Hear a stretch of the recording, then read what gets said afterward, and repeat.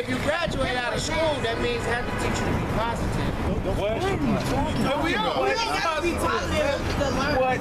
We are positive. We got the truth. You can't have a Bible in your hand and be educated. What does Bible mean? Positive. And What does Bible mean? You speak ignorance. What does Bible mean? What does Bible mean? Bible is an educated ancient Bible. Matter of fact, Bible means educated ancient Bible. How can the word define the word? To teach you that God is real. Hey, and all you Edomites are going into slavery. That's right. That's right. That's right. Chains and blood, man. I didn't hear that. Look at him. Look at him. You have a lot of hatred in your heart. Because I hate all these goddamn Edomites, you so-called white people, That's and right, I hate devils. you dumbass You niggas faggots. who coming up thinking they know what they talking about. So Yes, you here? I am full of hatred because I'm serving my captivity. I'm serving my punishment. Right. Be angry and sin. That's why I'm here. Ecclesiastes 7:7. Why are you here? Okay. Why are you here? He's here to be destroyed, man. That's why he's here. Go ahead, brother. Ecclesiastes 7:7. You've been huge. Better melt for the Somebody prophet. gonna pray. Surely oppression maketh a wise man mad. Surely oppression maketh the wise man mad, man. He's not And if oppressed, you though. say you ain't being oppressed, his mind is fucking oppressed, man. Look at this guy. This nigga got to answer He educated, but he don't know what educate means. Ain't that a bitch? But you educated, you got hatred in your heart. What the fuck that means? What does that mean? Somebody get Malachi 1 and 3.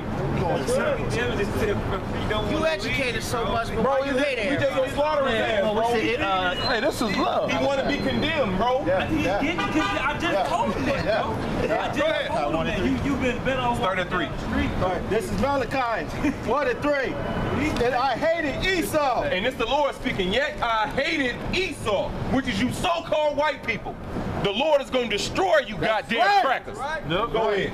And laid his mountains and his heritage waste. And that's all we need. The Lord said he hated The Lord Esau. don't teach hatred. What that just said?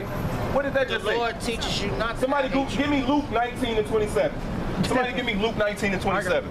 And somebody got a red Bible, a red letter. So this dumbass nigga can see it's in red letters that the Lord spoken himself, man. And let's see if this ain't hatred. 19 and what? 27. I got a quick one. Matthew 10:34. Think not that I have come to send peace on earth. I came not to send peace, but a sword. The Lord just came. I'm about what? You about law. I am about the law. You're right. That's the smartest thing you said all damn day. So dumbass nigga would be one of your laws. What? What that mean? Hey, man. Because if you about Hey, why you got hatred in your heart? Why you got hatred in your heart? You a clown. You a clown ass nigga. Luke 19 and 27. But those, my enemies, And it's the Lord speaking. which would not, Who they ignorantly, using the correct term, ignorantly called Jesus Christ. And I'm not giving you his name. Fuck you. which would not that I should reign over them, So those my enemies that would not that I should reign over them, what he say do? bring them hither and slay them before me. And that's what's gonna happen to your ass. You ain't even gonna make it then. Because the Lord gonna kill your ass soon. The Lord don't teach hatred. What? We went over that, man. We went over that. Psalms 19. Hey, If the Lord taught hatred, there would be no. Hey man, I got a script too. Malachi 1 and 4. I'm gonna start It wouldn't at even be no Bible. 3. And I hated Malachi 1 and 3. And I hated Esau It'll just be you and laid his Lord. mountains and heritage waste for the dragons of the wilderness. Verse 4. Whereas Edom said, we are impoverished, but we will return and build the desolate places. Don't you think if God Thus saith the told you Lord that of hosts, vengeance ain't they shall yours, build, God, don't you but think God I gonna will tell throw you the down, same and thing? they shall call If them the Lord the got border hatred of in his wickedness, and the people against Look, I whom the bet you Lord like seeing shit like that, huh? He cool. the border of wickedness, It's all good. First of all, you crowd not space, man. You don't fucking talk to him like that, man. So fuck you, man. Shut your ass up, man. So you Man, have shut up, man. if you have hatred in your heart, and God told you that vengeance is not yours, it's God's. I'm waiting on the God Lord. would tell the Lord the same thing. The Lord said, wait The upon Lord me. got hatred in his heart. The Lord said, wait upon me. It Man. says right here, the border of wickedness and the people against whom the Lord had indignation forever, What does man. indignation mean? There's no such thing as ignorance. What is indignation? I didn't say ignorant. I said indignation.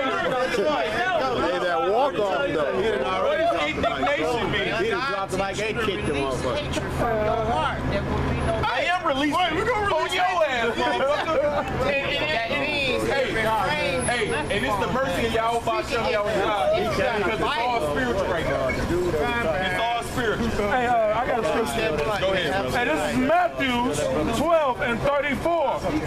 O generation of vipers, how can ye, being evil, speak good things?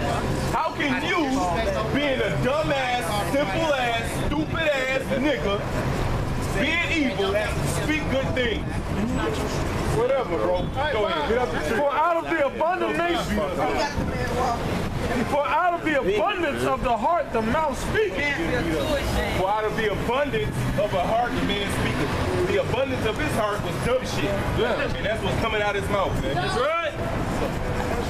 All right, man. Hey, little Aquila, man. What's going on with y'all, man? Shalom. How y'all doing?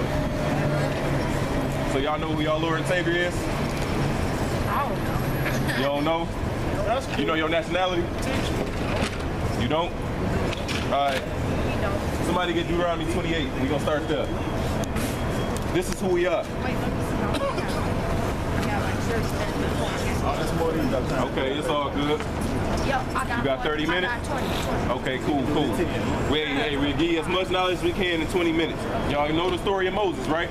Y'all know who Moses is? Yeah. What did Moses do? What did Moses do? What did Moses do? We, I ain't gonna say he, we don't know. So y'all don't know who Moses is? All right, well, basically, we are the children of Israel. We are God's people. Not everybody, just us. You see? Somebody get Deuteronomy 7 and 6. Then we'll jump to that Deuteronomy. Go ahead, brother. This is Deuteronomy chapter 7, verse 6. For thou art an holy people unto the Lord thy God. So the Lord said we are a holy people. Not these guys, not that guy. We are. Go ahead. The Lord thy God have chosen thee to be a special people unto himself. So the Lord chosen us to be a special people unto himself. Because these names right here, these are the names the so-called white man gave us.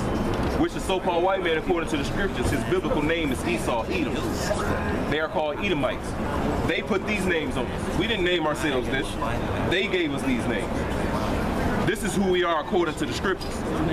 Go ahead. Above all people that are upon the face of the earth. So the Lord just said we are above all people upon the face of the earth. So we're above all these people. We're better than them, you know? Oh my God. Boy. Go ahead. Oh my God. Give me Deuteronomy. Hold that Deuteronomy. Deuteronomy 176. Close that gap. 28. You will be surprised how many of us are already part of the nation. You gave an oath for us to go out here and make something positive about us. No, start at the top. This is Deuteronomy chapter 28, verse 1. And it says, and it shall come to pass, if thou shalt hearken diligently unto the voice of the Lord thy power. So look, so the Lord told us that if we would listen to everything he told us to do, go ahead. And it says, Be careful though with this real. it says, diligently unto the Lord thy power, to observe and to do all his commandments, which I command thee this day. See, now everything the Lord commanded us to do, now on y'all free time, y'all can go home and read your mama Bible, your daddy Bible. I got a Bible inside my room. See, that's perfect. King James Version. You go and you read the Bible. In Leviticus, Exodus, Numbers, and Deuteronomy, there are laws that the Lord told us how to live. So you read that and you try to live by them laws. Go ahead. And it says, which I command thee this day, that the Lord thy power will set thee on high above all nations of the earth. So if we'd have listened and did what he told us to do, we would be above all nations on this planet right now. Now jump to 15. 15. But it shall come to pass, if thou wilt not hearken unto the voice of thy power, the voice of the Lord thy power, to observe to do all his commandments and his statutes, which I command thee this day. So it just said, if we don't do what he told us to do, go ahead. That all these curses shall come upon thee and overtake thee. That all these curses will happen to us. So now let's read a couple of these curses. Go ahead. I'll go to 48. This is Deuteronomy 28 and 48. Therefore shalt thou serve thy enemies, which the Lord shall send against thee, in hunger, and in thirst, and in nakedness, and in want of all things. Right, so we serving our enemies in hunger and thirst and in want of all things. If you ain't got a job and you need something, where do you go? You gotta go to the government. You gotta go to this goddamn white man, you know? So you're in want of all things. Because you have nothing of yourself. Do you got farms? Do you got a farm that you can plant your own food and live off your own self? No. I already know. Go ahead. And it says, and in one of all things, and he shall put a yoke of iron upon thy neck. And all I did was Google yoke of iron. And look what pops up. Look what pops up. Yoke of iron. And it's coming out the Bible. All I did was Google yoke of iron. That's all I typed in. Yoke of iron. And who pops up? Our people. So read that verse again. Read that verse again. And the whole thing or just that part? Just that yoke of iron. And it says, and he shall put a yoke of iron upon thy neck. Who did that? Our enemies, the so-called white man, which he is the Bible. He's called Edomites, man. Go ahead. Until he hath destroyed thee. Go ahead. Verse 49. The Lord shall bring a nation against thee from far, from the end of the earth, as swift as the eagle's fleet. A nation whose tongue thou shalt not understand. Right. And now really that was talking about back in 70 AD when the Romans came and besieged us, but it happened over again when these goddamn Europeans came and got us from the west coast of Africa, man. Can I ask you one thing? Hey brother, listen. You brothers, y'all know what murder is, right? Yeah. Okay, if somebody murders somebody, do you think it's right for that person to go to jail or be murdered? Not to be murdered. Okay, if somebody killed, if I kill your brother, do you think I should be killed, or I should go to jail? I say you should go to jail. Huh? Why? That's right. Okay, but if I kill your brother, don't you think it would be right if I get killed because I killed your brother and I get put to death? Okay, who did that to us?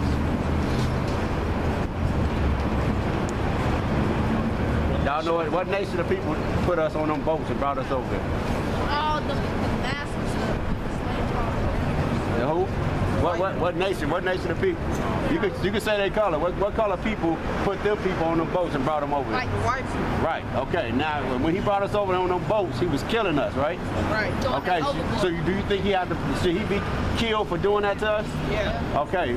And who he's telling you about, the Lord, he's gonna kill him for doing that to his people. Okay. Because these people right here are special people to the Lord. Okay, so that's a righteous thing, man. So the Lord do kill people, man. He puts them to death. That's a righteous thing. All right? All right, go ahead, bro. Deuteronomy 28 and 46. And they shall be upon thee for a sign and for a wonder. And what shall be upon us? These curses. That's right. I said it shall be upon us for a sign. When you see a sign that's warning you, hey, that's this or that's that. A sign is to show you that this is that. So these curses are upon us for a sign, meaning it's letting us know who we are. You see? Because what other people suffered these curses? Besides the so-called Negroes, Latinos, and Native Americans, man. Only our people fit these curses, so we would have to be these people. Go ahead. And for a wonder. What's up, bro? Actually, if you kill this brother, you would be right to get killed. Right. You know what I'm saying? Is it for us? Is it right for us to determine that decision, or is it up to God? Well, we're not gonna. Not the one to judge. Right. Listen. But I didn't say that. I said the Lord is gonna recompense to the white man what he did to us. I didn't say but he's gonna do it at our hands. That's the scripture. The scripture says he's gonna do it. We're gonna be his battle axe. Okay, so he is going to. So pretty much, hush, bro. So pretty much to answer your question, we gonna wait upon the Lord. That's right. To render His vengeance. That's right. See? That's right. Because if it was shit, if we was out here physical, every white person walked past, we'd be whooping their ass, killing them, and doing that. And then what would happen? which they would have fucking paddy wagons out, we would all go to jail. Eventually the military. The military, right. They would gun us down. That's right, brother. So we're not taking this man down. That's right. The Lord, when he returns, he's going to take this man down. That's right. And he's going to give us the power to do that, to help him do it. You Lord willing, that we the men. Lord willing, we the men. Because you have to keep the statute. You gotta. Shut up, man. Bro. You gotta keep the statute, laws, and commandments. You know what I'm saying? For the Lord to do that. You know what I'm saying? Because the Lord is not coming. The Lord is not putting this white man to death just for everybody. He's only doing it for the elect's sake, and that's these people on the sign. Okay? Because 2/3 of our people, like this nigga here, he's gonna die. He gonna die. And Lord willing, if he reserves him over for that time, we're gonna be one of the ones to put him to death because he's not right in the head. He's fucked up. That white man got him fucked up, man. And the Lord don't want him ultimately. That's right. He don't want him. He's only here. He's here for a spectacle, man. To condemn himself, man. That's it. For the camera, man. Because that's what the Lord does. You see? The Lord let you hang your goddamn That's self. right, brother. And that's what he's doing. That's right. He's killing himself, but he don't even know it. Because he think he coming against us. That's right. He not coming against us. He coming against the power of this Bible.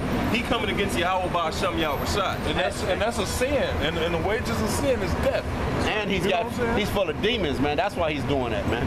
But anyway, back to you little brothers, man. Go ahead, man. Because we teach it, man. Let him disturb. Because thou servest not the Lord thy power with joyfulness. So that's why we in this situation we in, man. Because we didn't serve the Lord with joyfulness. We didn't listen and take heed to the commandments he gave us. So that's why these people is over us. You know? We supposed to be living good right now, little brothers. Yep. You know? We supposed to be the rulers of this earth. We supposed to have these fuck guys right here bowing down to y'all. That's right. That's right. You know? These people, man, these heathens, man, they supposed to be bowing down to us. They look at us and they look down at us and they call us niggas, man. But we are above them. And that's when the Lord come back, he gonna restore us back to that, man. What color do y'all think the Lord was when he came on earth? When he came on earth, who they ignorantly called Jesus, what color do y'all think he was? Black. That's right. Get that in Hebrew. There's a lot of us on the side. Man, bro, shut up. Listen, let me bring this out real quick. Okay, Con, brother, go ahead. Right to the point. Con. This is the book of Ezekiel, chapter 25, verse 14. And it says, I will lay my vengeance upon Edom by the hand of my people, Israel. Oh, he left? Oh, the dude left? Okay, yeah, so he is. But God said vengeance ain't his, it's God. And God said vengeance ain't his, it's God's. All right, go ahead, brother. Go ahead. So that everyone. And they shall do in Edom according to my anger and according to my fury. And they shall know my vengeance, saith the Lord power. So these people on the sign, Lord willing, we those men, we gonna lay our hands physically and have vengeance on our oppressors. That's right, That's according to Scripture. That's according to Scripture. Not according to his fairy tale doctrine. That's what right. he's been told about God. That's the Bible teaches something very different. That's right, brothers. That's right, brothers. So you brothers, you know, yeah, that's good that you know the Lord is black, man. You got that in Hebrew? Revelations 1 and I'm gonna get straight to the point. 13. And in the midst of the 7 candlesticks, Start at one. All right. Revelations 1 and 1. And say it verbatim. Revelations. Say the name. Fuck this guy. I'm gonna say it for the kids. Revelations 1 and 1. The revelation of Yahweh Shai, which Yahweh gave unto him to show unto his servants things which must shortly come to pass. So this is the revelation of the Lord to us, man. It says to his servants to show what's going to come to pass. You got the Yahweh Shai sign? Flip that over. I think it's over there. Go ahead, brother. Yeah, flip it. And it says, and he sent, come to pass, and he sent and signified it by his angel unto his servant John.